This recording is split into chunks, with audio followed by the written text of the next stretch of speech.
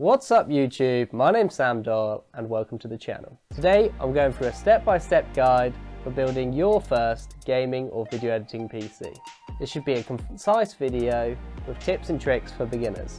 The components I used in this build, please see the affiliate marketing links below. And without further ado, let's get started.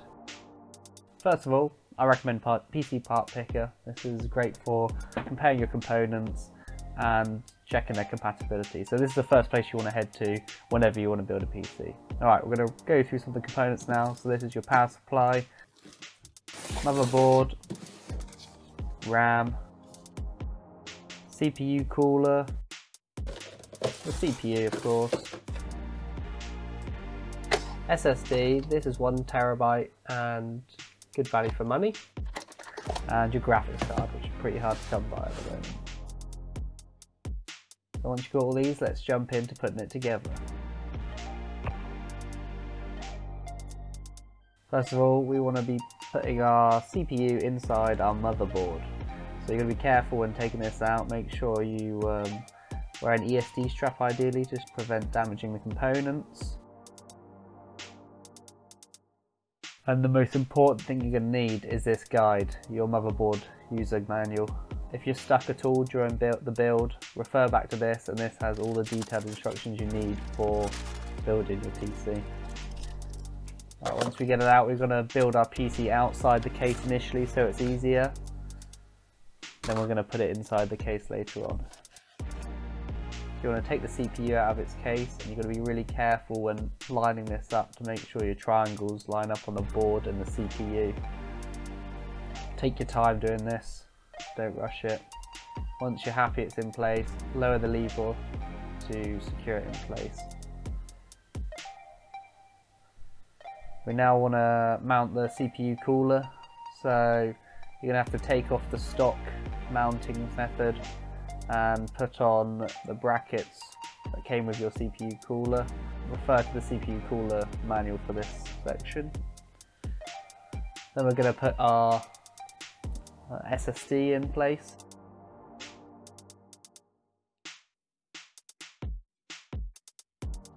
Kind of put it at an angle, and then you push it down and screw the back on.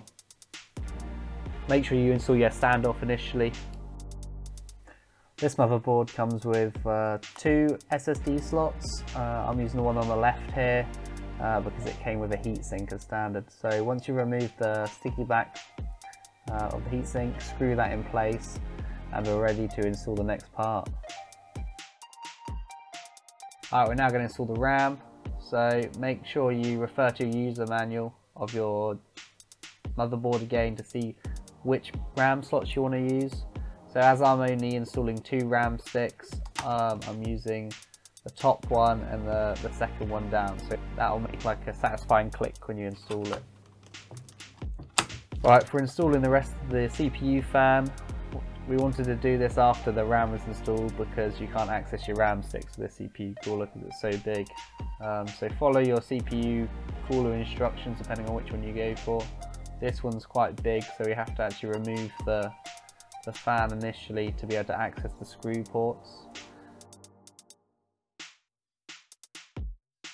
Then put about one blob in the center of your CPU of your thermal paste, around 4 to 5 millimeters in diameter. There's lots of videos online about different patterns to try, but the recommended is just 1 dot in the middle.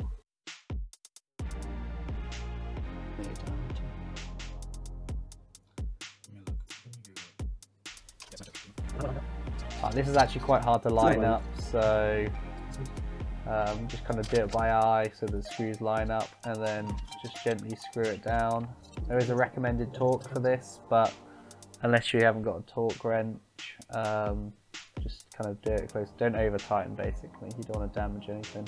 Reinstall your fans, they just clip on. The other fan didn't have the clips installed, so you just kind of line them up here like so, and then clip them onto the heatsinks. Make sure the airflow is consistent, and you look at the arrows on the fan to make sure it's going the right direction.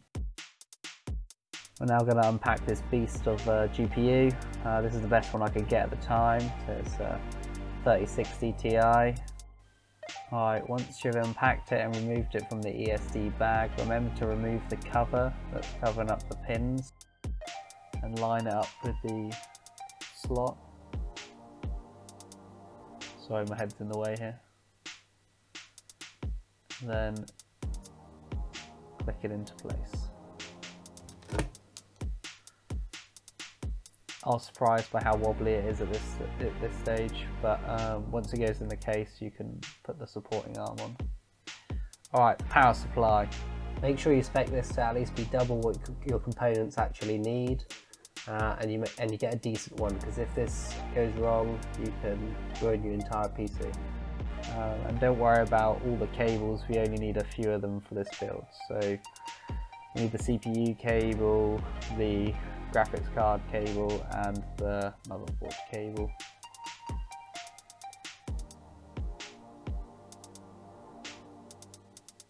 So just plug these into the corresponding slots into the power supply.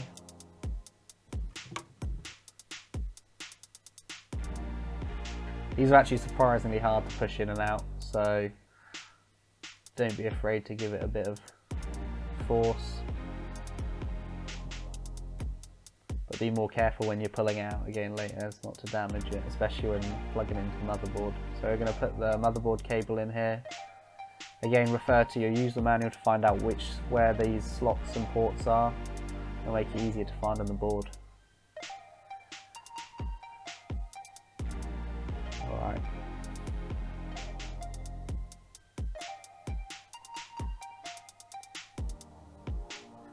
Plug your power supply on and then we're ready for the first boot. So you want to refer to your user manual again to see which two pins you need to short to pretend to be the power switch. Obviously you don't have the power switch plugged in yet because this is in the case, so just use something metallic to short across those pins. Now we're in the BIOS, we want to set up our RAM ready for use. So go to AI Tweaker and change this setting down here to DOCP, which stands for Direct Overclock Profile. This will load a preset overclock file for your DRM so that your hardware will be fully optimized.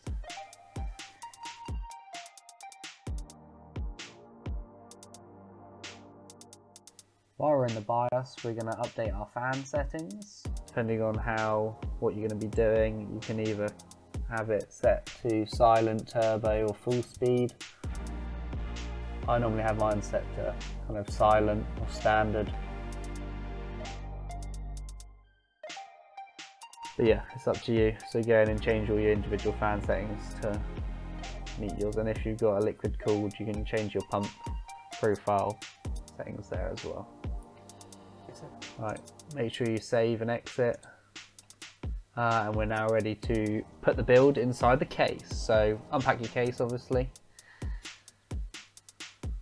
Be careful if you have got glass panels like this one, not to break them. Lay it flat and take off the access panel. Moving the cables out of the way so that when we put the PC down, we go in smoothly. We're now going to install the IO shield into the back of the chassis. Make sure you get the correct orientation and just firmly push it until it clicks in place. Remove the unneeded expansion slot covers so that your GPU can be inserted. And then you just drop your build in so that it lines up with the screws and slots. There's a pin in the middle to locate it, and then go around and fix all the screws in place. This can be quite fiddly and take some time, just be careful. Alright, we're now going to install the GPU support arm. And then route the power supply cables on the back. So as you can see, I've slided in the power supply there, and we're just going to do up the thumb screws to hold it in place. And then you want to route your cables to the closest hole in your case to where the port is used. So when we look around the front, I'll show you. So for the CPU cable, there's a slot at the very top, so you can fold that through and then plug it in place. And then you want to use the side holes for the motherboard cable. Yeah, so make sure your GPU power supply cables are securely in. Alright, now plug in your system panel connections. Again, refer to your user manual for where your power supply reset switch and LEDs get plugged in there. And install your fan cables as well. These are dotted around the motherboard, so again refer to the manual. Plug in your USB connector as well and put the back panel back on.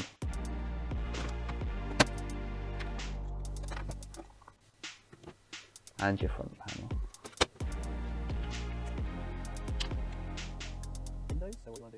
Alright, so now to install Windows, simply go to Windows, Downloads, and we want to create a system image.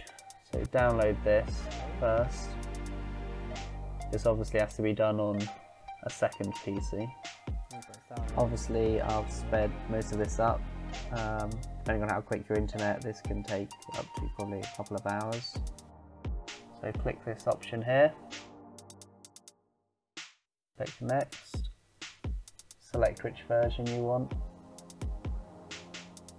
and language.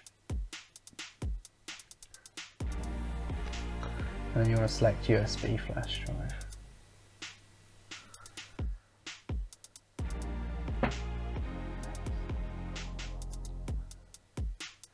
So make sure you have a freshly formatted USB stick for this.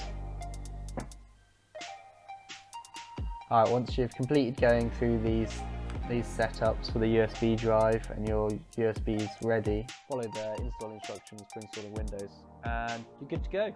Thanks for watching. Remember to like, subscribe and follow the affiliate marketing links below if you want to build a similar spec PC.